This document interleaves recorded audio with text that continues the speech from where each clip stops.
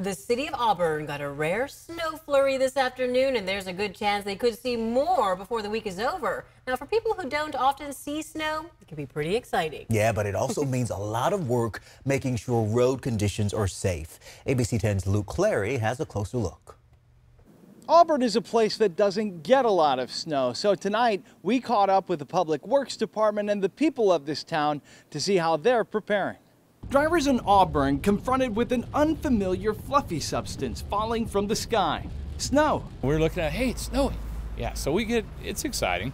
There's just enough on where you can experience it, and it's really pretty, yeah, but and then you like don't by have to noon, it's shovel gone. out.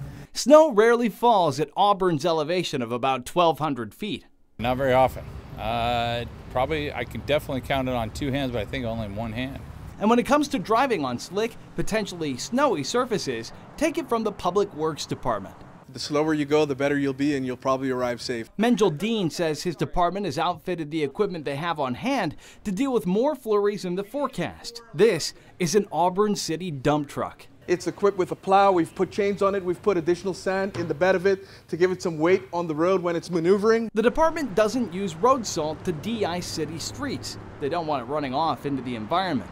Instead, trucks carrying sand spreaders roam the roads. The sand provides traction. It's all hands on deck for us. We're prepared for it, but we just ask that our citizens just take it easy and, like I said, be a little slower than they normally would be.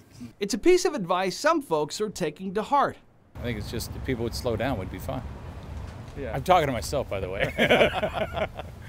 Others just planning on staying home. We got a generator at home that we can plug into, so we're not really worried about it. We're making some soup. Yeah, we're making soup.